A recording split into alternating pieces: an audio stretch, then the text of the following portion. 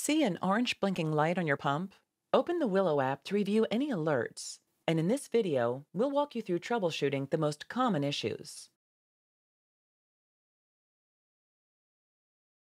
The most common causes for an orange blinking light when using a milk container are residue in the valve, a tucked valve, or that the flex tube grips aren't securely in the pump sockets. Separate the pump from the milk container. Detach the flex tube. Unlock and push the insert out to detach. And then open the cap. First, you'll check for a tucked valve. If the valve appears folded, untuck it gently with a toothpick. Next, check the milk container for milk or soap residue. To remove milk or soap residue, rinse the milk container valve with a steady stream of warm water for 30 seconds. For any stubborn remaining residue, use a cleaning brush to gently clean it out. Or try deep cleaning your container. To do a deep clean, assemble the containers and set the dial to number 2. Fill the container with 1 part white vinegar to 2 parts water. Close the cap and shake for 2 minutes with the cap facing down. Then, set the dial to number 1 and pour out the vinegar rinse. Finish by disassembling, rinsing thoroughly, and letting dry. Let the magnets do the work as you carefully close the pump again. Close it straight on, not from the bottom or the side. Make sure the flex tube grips go into the pump sockets. Try aligning again with your assembled pump. Hold the pump just firmly enough to the breast to create a seal. Don't push too hard or the milk container may shift out of place.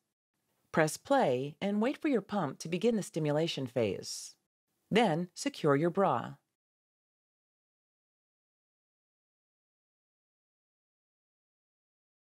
If you still see an orange blinking light, let's try something else. Sometimes an orange blinking light is a sign of wear and tear. Disassemble your pump and its parts to check for signs of damage, tears, or holes. Remember to replace parts every 90 days or sooner if you notice wear and tear. First, check the flex tube for tears or holes. Bending it makes it easier to see any damage.